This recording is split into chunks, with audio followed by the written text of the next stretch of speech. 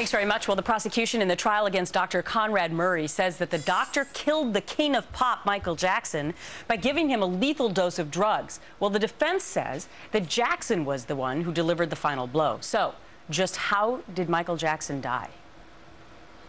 Michael Jackson swallowed 8 2-milligram lorazepam pills. When Dr. Murray left the room, Michael Jackson self-administered a dose of Propofol that, with the lorazepam, created a perfect storm in his body that killed him instantly.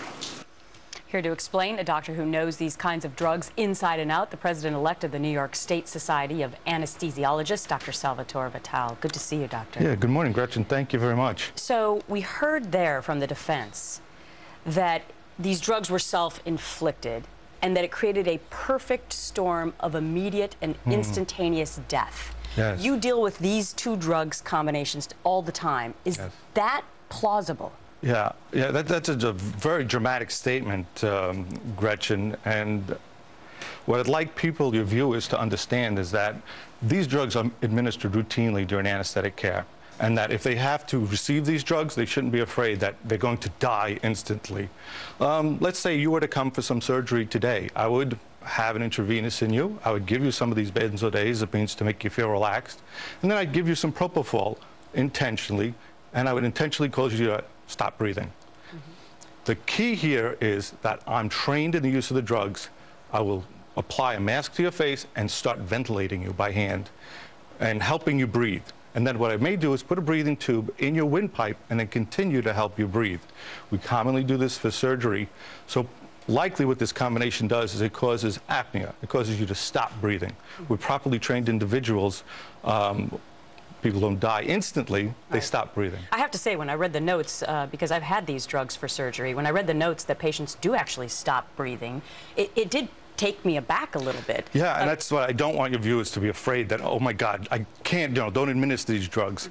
Now, the thing I need to tell you about Propofol is there is a warning the FDA has on the drugs, and people who want more information about it should go to our American Society of Anesthesiologists website. The drug was introduced in the early 90s, and it replaced thiopental, which was terrible. People were vomiting after surgery. They hated it. And in 2005, the American College of Gastroenterologists wanted to reduce that warning, remove it. And our American Society has a very good discussion on Propofol and why the warning needs to be there. This is a drug that should be administered by people who know to give general anesthesia. Right, so obviously people understand that this should not have been administered privately in a home for somebody to try and go to sleep. But do you find it interesting that apparently his doctor, Dr. Murray, requested a CPR machine just a few days before he died? I mean, is this something that you also have on hand in the event that somebody has a problem with these drugs? Yeah, I've never really heard of what we call a CPR machine. There is, I would assume this is an automated defibrillated device.